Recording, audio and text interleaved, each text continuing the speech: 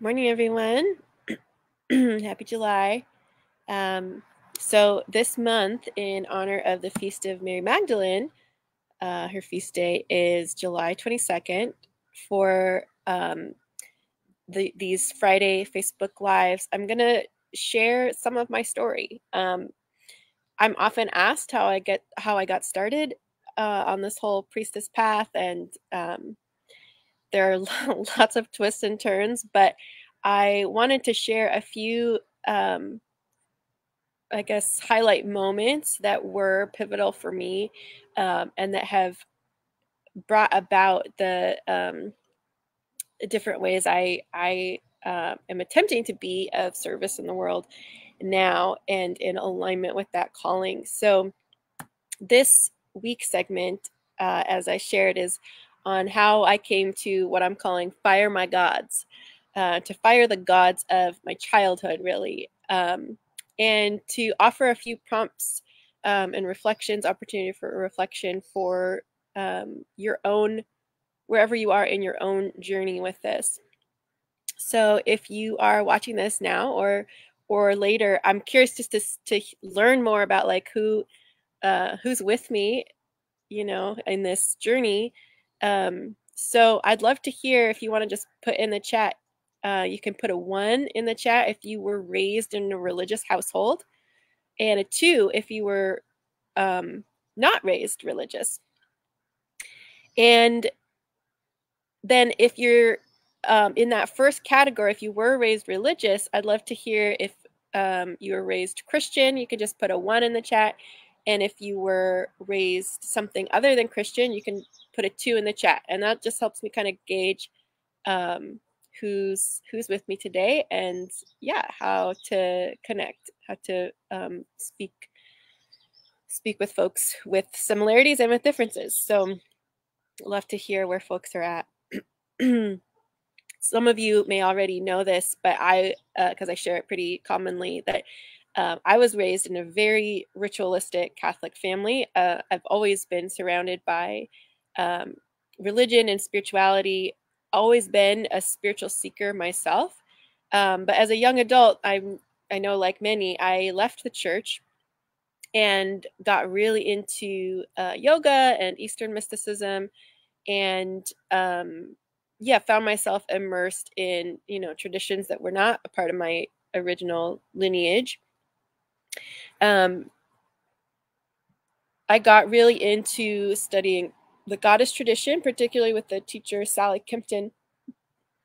And the story I want to tell today comes from one of the early practices I did with Sally, in a contemplative practice with the energy, the frequency of the goddess Parvati. And I sometimes feel a little shy sharing this part of my journey. I know it's now like kind of not as culturally correct or whatever to have experiences or connections to lineages that aren't my own, aren't one's own. But this just was one of those pivotal moments. And I do think because our culture, at least the way that I experienced it, was so fractured, and I was still so starved for actual like spiritual nourishment in my tradition of origin, that it really did take going to a spiritual tradition, a cultural tradition that is somewhat more intact,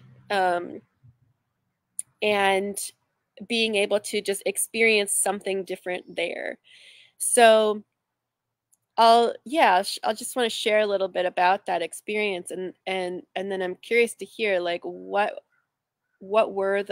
have been those sort of pivotal moments for you all, where you got kind of a glimpse of something different than what you had maybe been raised with or grown up to know. So in this particular practice, we were guided to just call into our visual imagination an image of this feminine face of the divine. And I believe the particular story of Parvati is that she stands in tree pose in meditation, just in total focus and devotional practice, calling upon Shiva to wake up Shiva, out of this like deep desire and love to know Shiva. And so we're doing this meditation,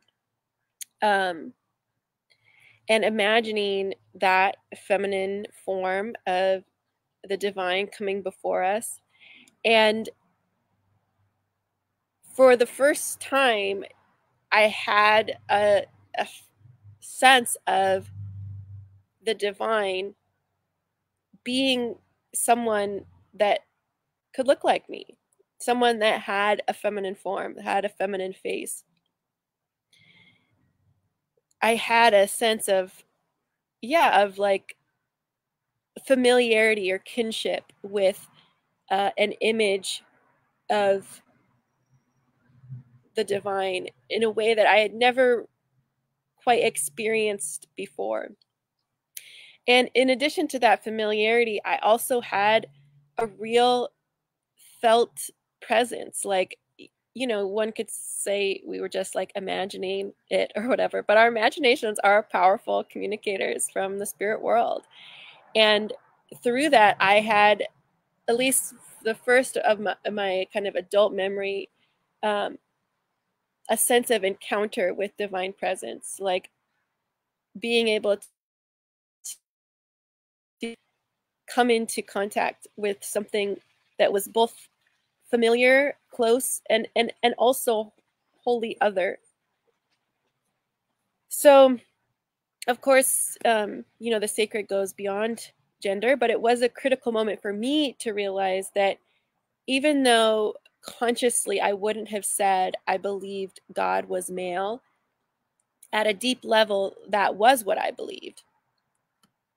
And what was even more important about this moment was that I could see that I had never truly believed I could have my own access, that I could have my own point of connection to God, to divinity.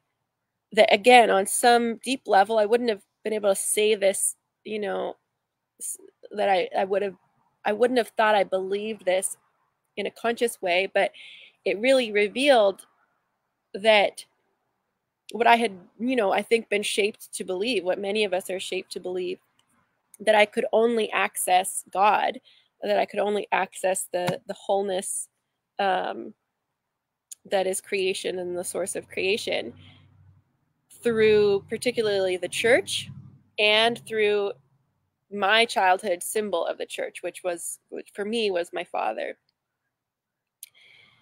So that the contrast of that particular encounter in relation to all my previous sort of experiences of God, she really showed me the deep unconscious belief that was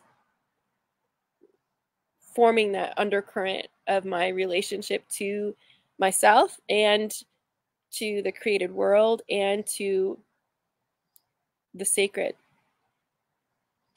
So it really highlighted for me, or it was a pivotal moment for me in realizing that everything that I thought God to be previously was at best incomplete and had to go. So this was when I fired God. That is, started to clear out all my ideas about God and started to orient myself towards listening more to this new inner felt sense of affinity and kinship, of connection, of just following these little threads of connection. And that was just the beginning. I mean, I've had to repeat this cycle many times over. I'm sure I'll need to do it many times over. And, as some of you may know from the apophatic tradition, the mystics will say that the moment we've decided we know what God is, it's no longer God. So even in that moment, like I've had to undo or clear out the insight that I had in that moment, right? Because sacred presence also waxes and wanes, and there is still a divinity in what might be felt as absence or divine absence, also part of the apophatic tradition.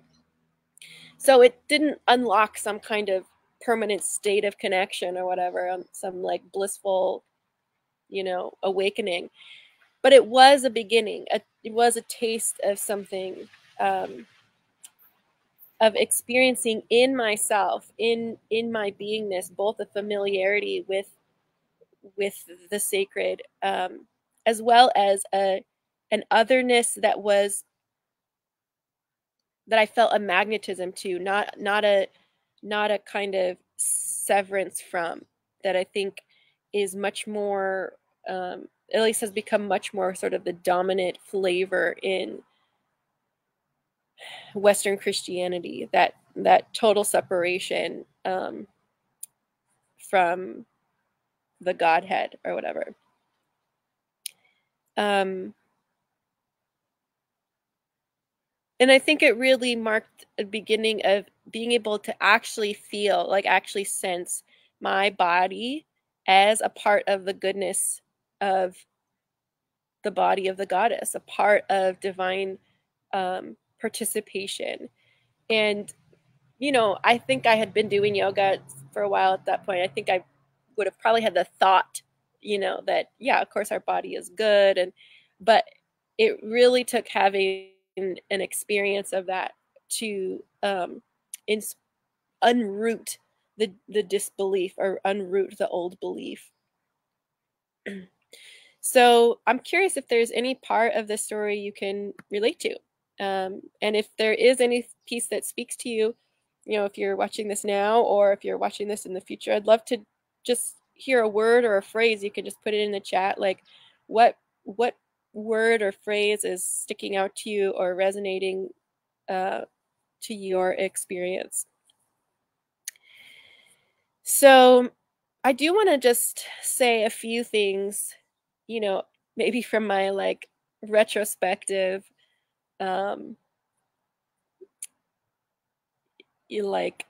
reflective place, that there are, of course, many instances where we need the reminder that we are not God, right? And I feel sort of self-conscious that like this realization might sound kind of narcissistic or whatever, and certainly that is a problem that we're encountering in the world right now too, right? But at that time, as someone who lives in a female body, who's been conditioned as a female-bodied person, as a queer person, raised in Western Christianity, that insight really restored something in me,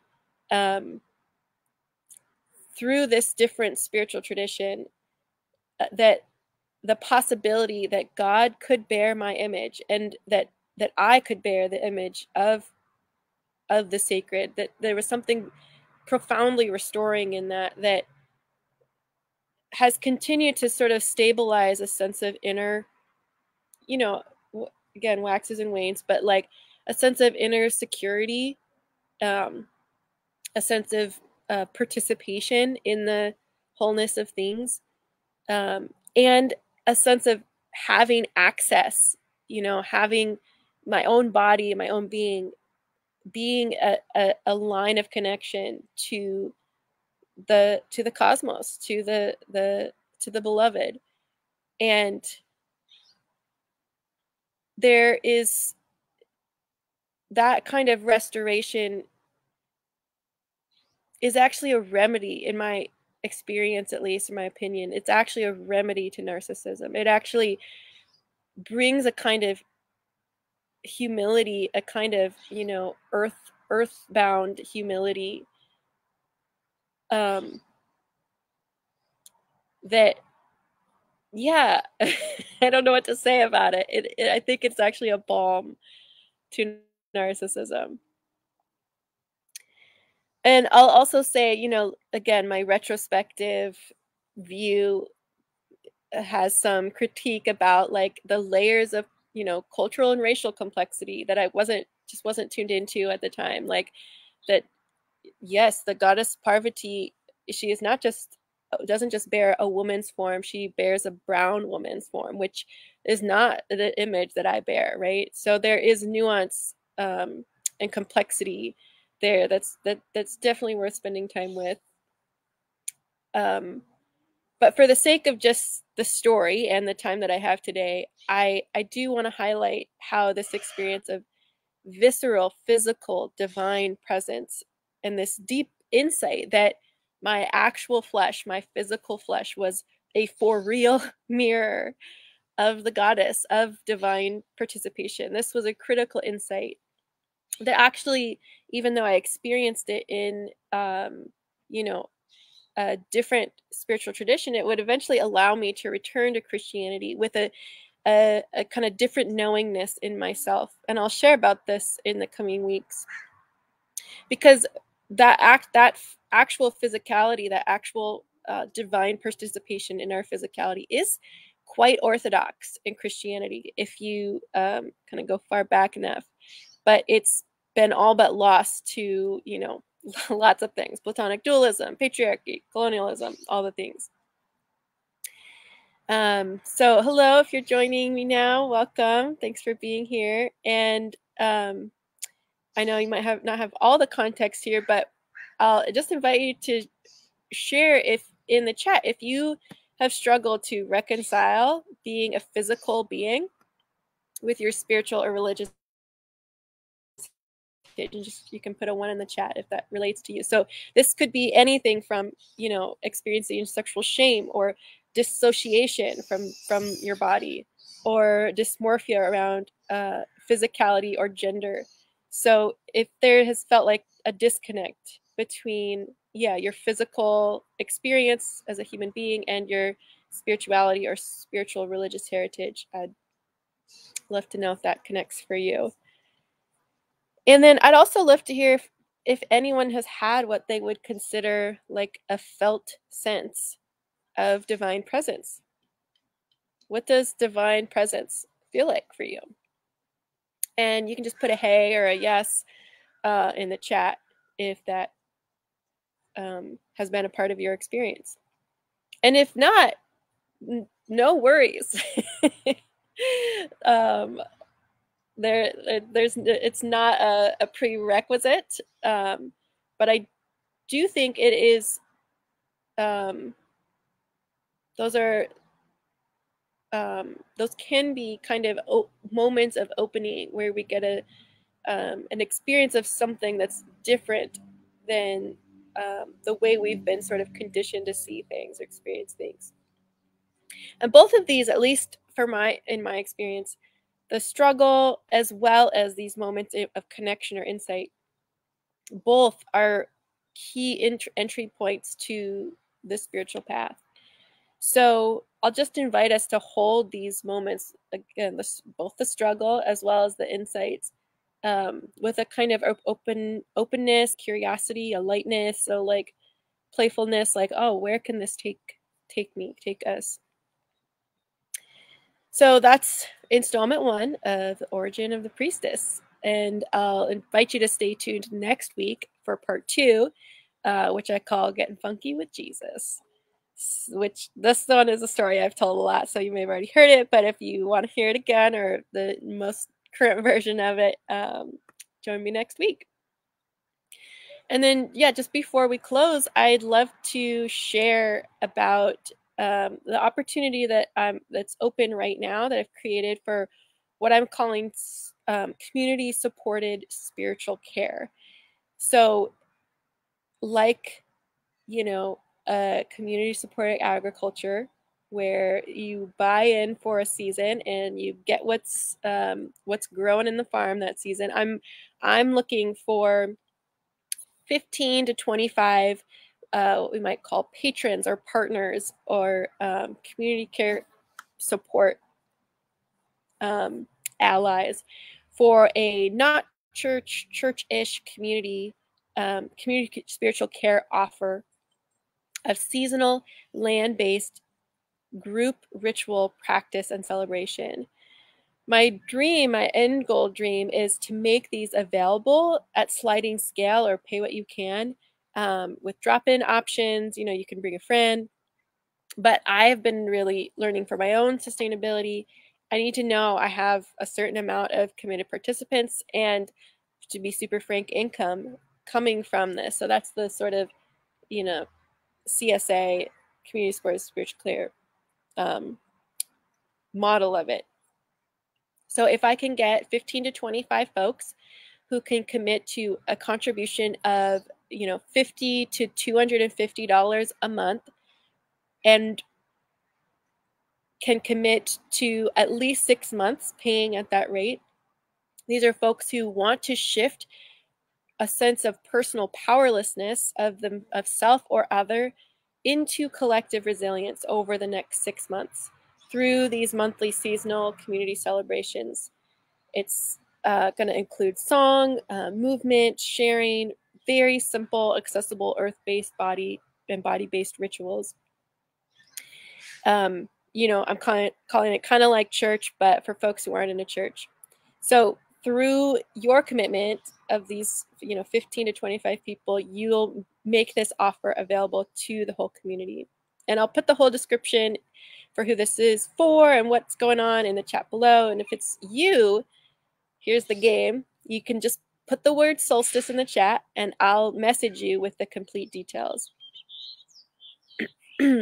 So I want to leave you now with a very simple practice for feeling into where you are in your own journey, from perhaps a sense of being a spiritual orphan, of not having that sacred home, towards, or building towards, a deep rootedness, a deep sense of being grounded, of being at home in your own body, in your relationships, and in the web of life.